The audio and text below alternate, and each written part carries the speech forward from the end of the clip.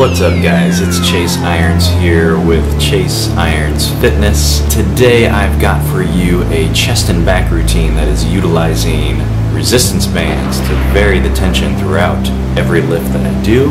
First up, we've got bench press and barbell rows. I've got the band situated on the bar so that they are applying about 120 pounds of extra pressure at the top of the lift and about 60 pounds of pressure at the bottom of the lift. So I've got a bar weight of 95 pounds, and at the top of the lift it's about 215, and at the bottom of the lift it is about 155. I've got this exercise paired up with a barbell row, and there are no bands attached to this, but still a very effective exercise.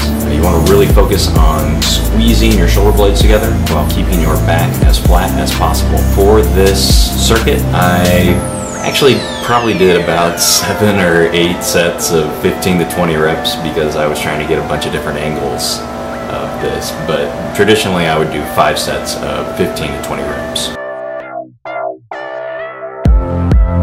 Next up, I decided to use the resistance bands to do flies and stiff arm lat pull downs. This just applies a lot more pressure and tension to your chest and your back, because as you push, the weight gets much heavier, much harder to squeeze those bands together.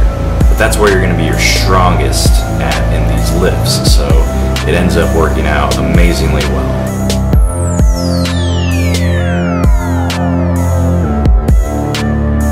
For this circuit, it was another 5 sets of 15 to 20 reps.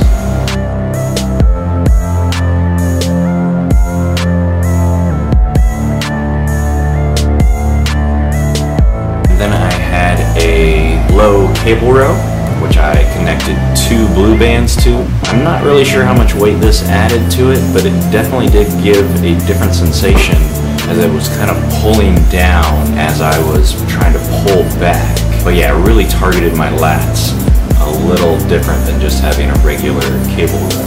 I really liked it a lot. That was actually the first time I ever tried that. I'll definitely be utilizing that on my clients in the future.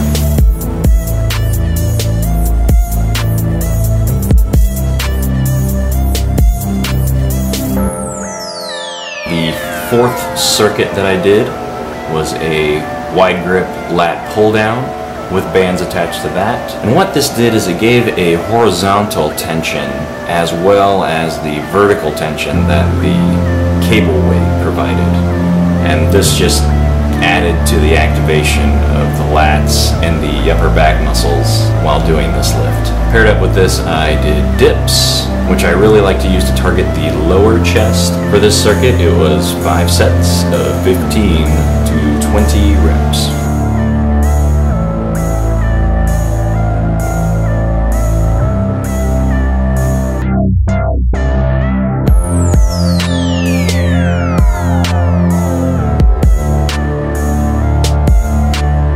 The last group I paired up was a back extension with a band behind my neck.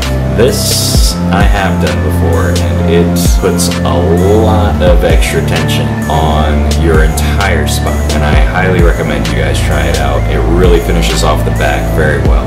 I had just basic sit-ups paired up with this, and since I was on the floor without a mat, I kind of rocked side to side so that my tailbone wouldn't be rubbing into the ground. Both of these exercises were for 5 sets of about 15 to 20 reps. As you can see, this workout took 2 hours long, and I burned about 960 calories. And just because I haven't really given you guys much of a physique update lately, just so you guys know I'm not getting fat from all the food porn that I show you guys, here's a little physique update. Everything's definitely still going very well. And yeah, I mean, that's pretty much everything I've got to show you today. If you enjoyed this video, please give me a thumbs up. If you're not subscribed to my channel already, please subscribe now. If you have any questions at all about online coaching, please send me an email at chaseirons@gmail.com. I really appreciate your support, guys. Thanks for stopping by. and I will see you next time.